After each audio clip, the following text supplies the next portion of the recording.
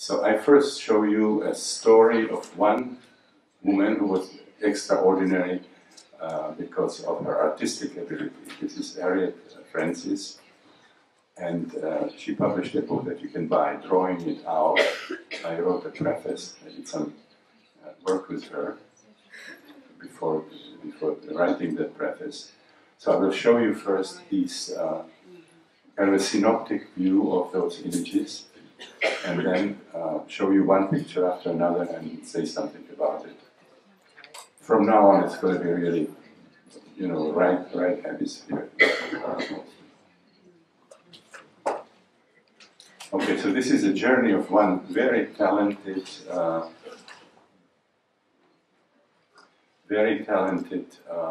artist who had no knowledge of Jungian psychology, no knowledge of shamanism. This whole thing came out of her psyche, and it's a mixture of perinatal and transpersonal images, which means something coming from the levels of the psyche that are not recognized by current psychiatry other than being result of some strange pathology. These things start happening to people, they get the diagnosis.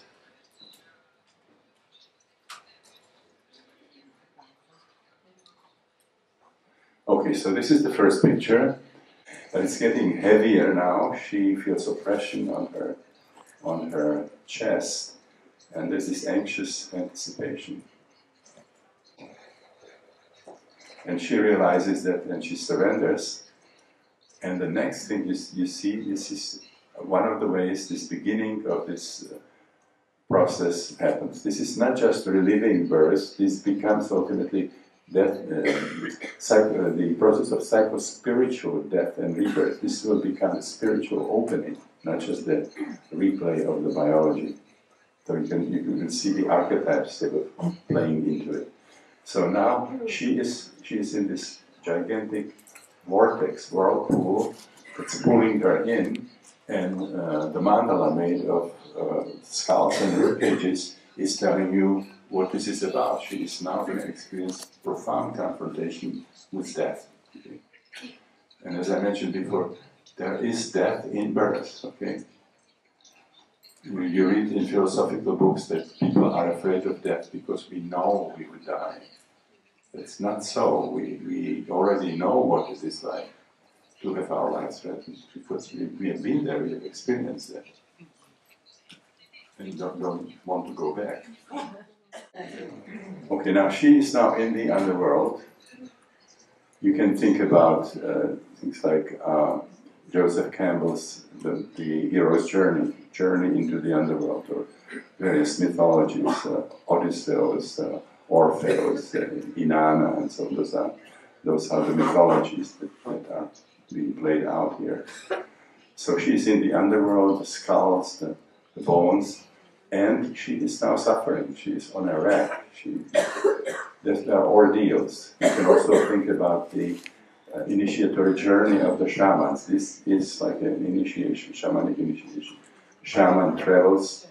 Novice shaman travels into the underworld, is exposed to ordeal, ends up dismembered, and then being put together, new blood, new eyes, and then there's a journey to the supernal realm. So this is very much what's happening to her. There is a spider, which is a very kind of pitiful specimen, so I will talk about them when we see some better examples. Now she is now in the underworld with a sense of kind of abysmal loneliness.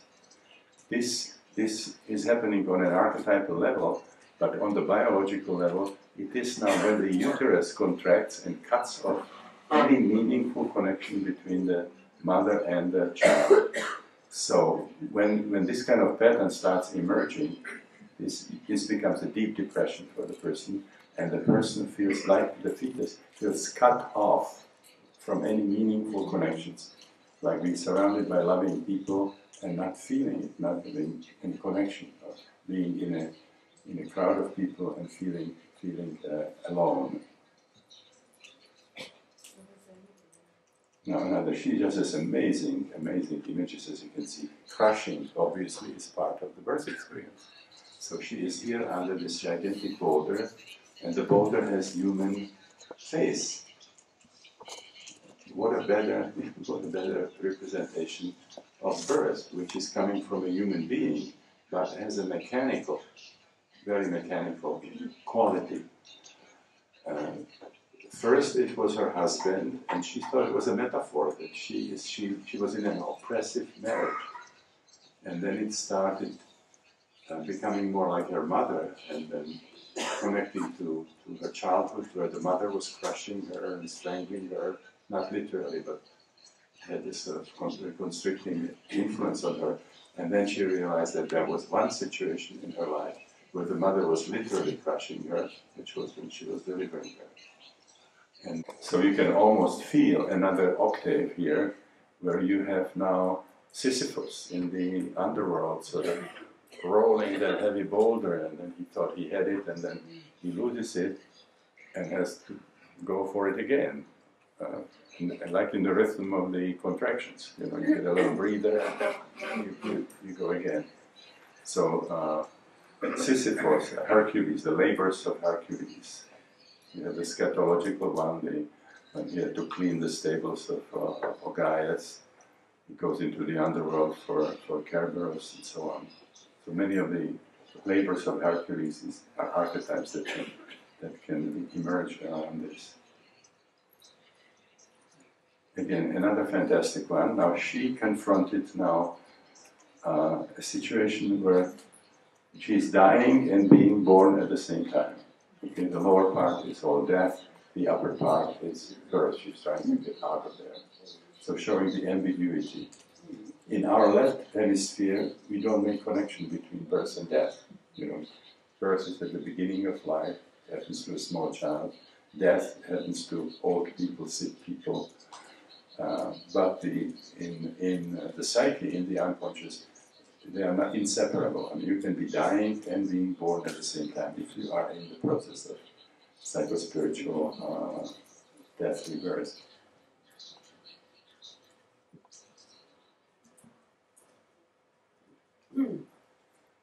Another interesting one, here she got manual help from the obstetrician, but her experience is a demigod is rescuing her from the underworld. And the classical shamanic sequence of what we would call ego, death, rebirth. Sort of, again, she didn't know anything about shamanism. This is annihilation, total annihilation, and then the journey, the magic journey into the supernal world. Now, at this point, very frequently people connect with mythological beings, heroes, gods, demigods, who represent in different cultures death and rebirth. So you have Isis, Osiris, or you have Dionysus story, you have Attis, Adonis, the Mayan twins, Quetzalcoatl. Every major culture has that story, and many people from our culture at this point would identify with Jesus on the cross. And we had that discussion. A lot of people think that because they experience themselves as Jesus, they are the second coming. And current Christianity helps them, because instead of telling them everybody is Jesus, Jung talks about Jesus as the symbol of the self. There's two aspects that we have.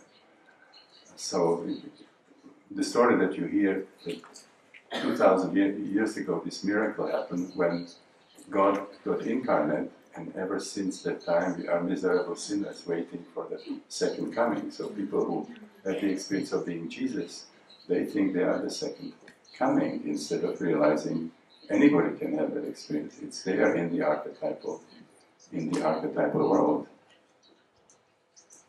So this could be any other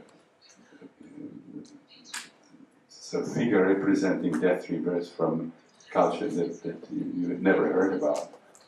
Now this is a symbolic representation of it's over, the process, inner process is completed, and when you get stitches, it's kind of closing. And then you see this thing, which is now, she's emerging out of the birth canal with the vision of a peacock.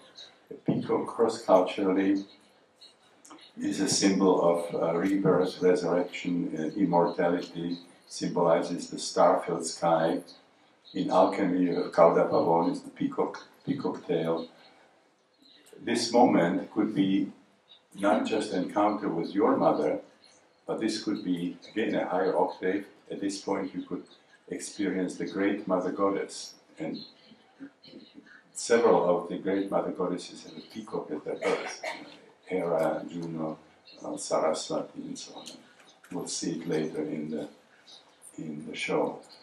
The Lamaistic deities are shown on peacocks, and it's a powerful symbol. And again, something interesting. Now she passed through the two matrices, and what happened, she was reborn, but now the regression continues, and now the way is open all the way into the kind of prenatal state, which in this particular situation takes oceanic form, and she's now becoming one with different fish, jellyfish, for some people dolphins, whales, and so on. So the fetal and the oceanic are both Neptunian states, and they're very, very closely related. And here she's coming down. The emphasis is she's grounded, she's connecting to the earth, but the head is in heavens, and there are birds, again, as cross-cultural symbols of spiritual liberation.